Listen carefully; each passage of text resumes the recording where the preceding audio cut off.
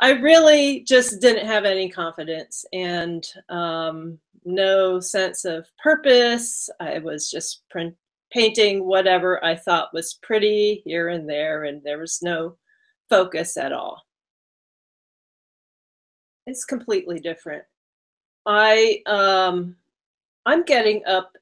Okay, I'm a school teacher, so Right. Yeah. I could work at 7 a.m. But I'm getting up at 4:30 in the morning. Wow, I'm so impressed. I'm so proud of you. That's awesome. And I'm organizing an art show. I was so, inspired by Khadija. And so I really have something to say now. And it used to be getting up for my job, I had to just drag myself out of bed. And, it was this burden. And now I really want to get up and work on my art. And I want to do it first thing in the morning. And I feel like I'm getting my most important things done first thing. And that's changed my life. I'm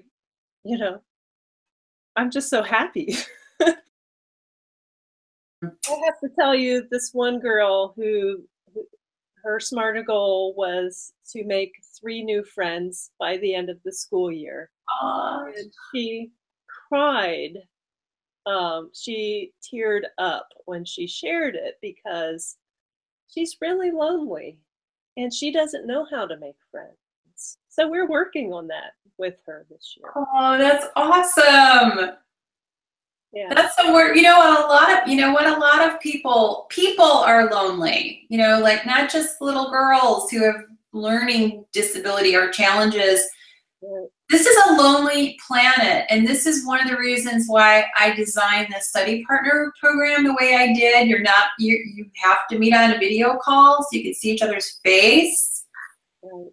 And you have to dig deep with one another. And I also tell everyone, hey, if you meet with someone, you don't want to meet with them again. No, I don't care. I just want you to make friends. Mm-hmm. Because that's what life's all about. Even if you have a supportive family and friends, and not all artists do, by the way, they don't understand what it's like. Mm-hmm. And this community, they do understand what it's like to be an artist who wants to sell, who wants to be recognized, who wants to contribute, who wants to sell their art.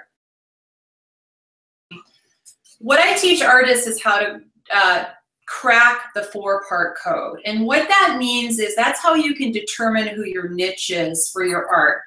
And the 4-part code is real simple. You understand your why, which is who you are, what you stand for, and what you stand against. It has everything to do with you. It's got nothing to do with your art. Then from that, you can understand what your mission is. What's the one problem you believe is really worth solving? It's got nothing to do with you. It's got nothing to do with your art. It's got everything to do with the way you can be of service.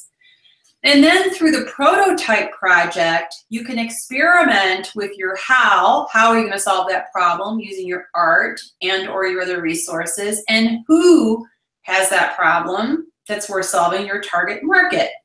So that's the 4-part code. And you don't crack it all at once. So you'll notice students will get real frustrated because they haven't cracked it all at once. Well, nobody damn well cracks it all at once. I mean, some people do. But the most important part is the why.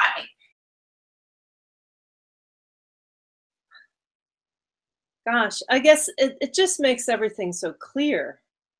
And it's helping me come out, be more of myself. Actually, my why is all about being true to myself. I can only be happy if I'm true to myself. So right. I am, I look at how am I being true to myself?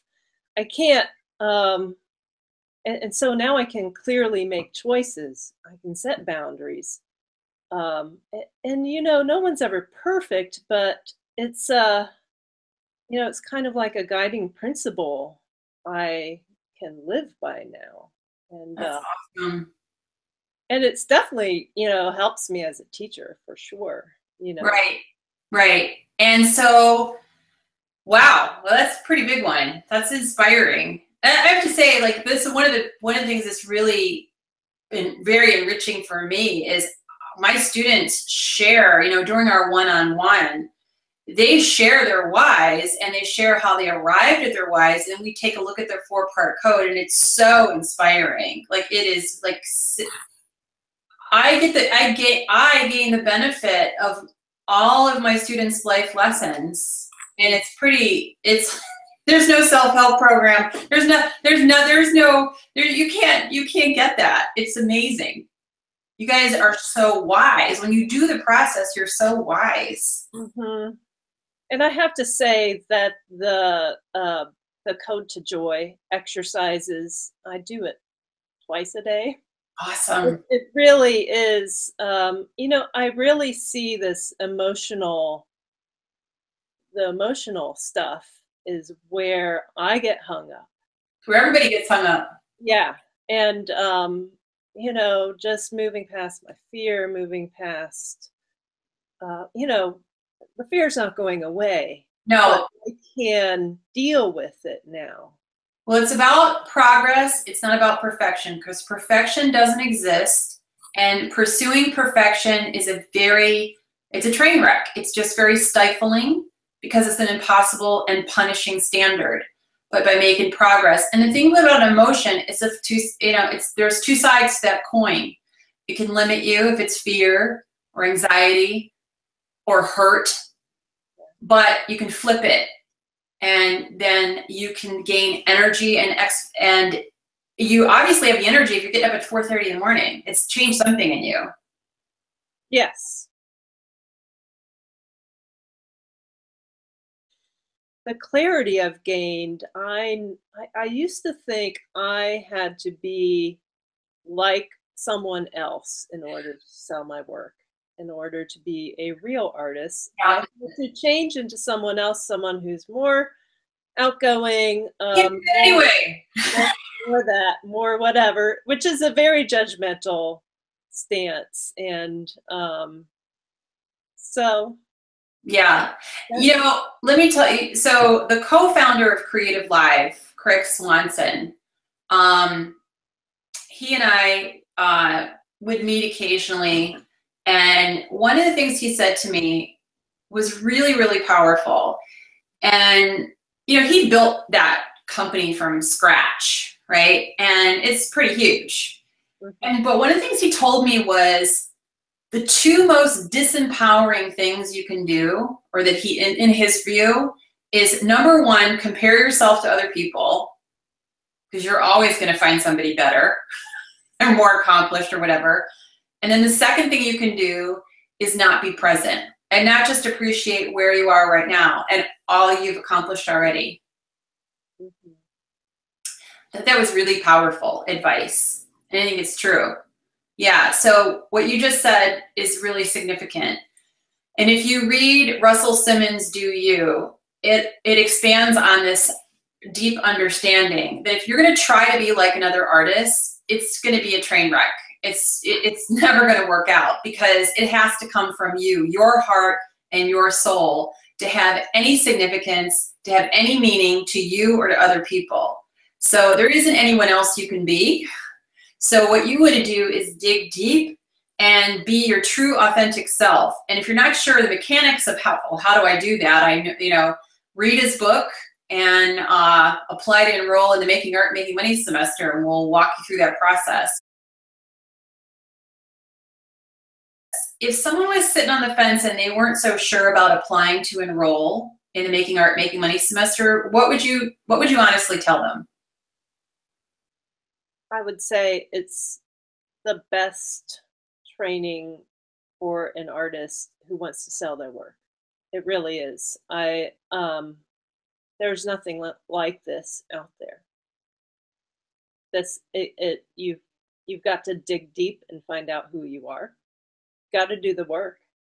But there's nothing else like this. Awesome. Have you, and how has it been connecting with study partners? Are they, because most artist communities have a lot of jealousy and competition. What's the community been like for you in the Making Art, Making Money semester? It's been wonderful. You know, there are some people I connect with more strongly, Of and I think course. that's always the case. Um, it's just a feeling that we're all in this together, and no one seems to hold back with help or assistance. You know, you can just post a question or call someone up, and they, you know, that's one of the biggest reasons I joined, because I live in a small town. There's no one here. Actually, it's a university town, so that's even worse. There are professors who think they know the art world. Um, I know. so, and I guess that you know the competitive art world, but that's not a part of what I want to participate in. Right, right. And you don't need to. That's the good news, right? Yeah. You don't need to. Why do it? You know what? Let them have at it. In the meantime, um, you can enjoy the community. You can make significant progress not only in selling your art but in your life.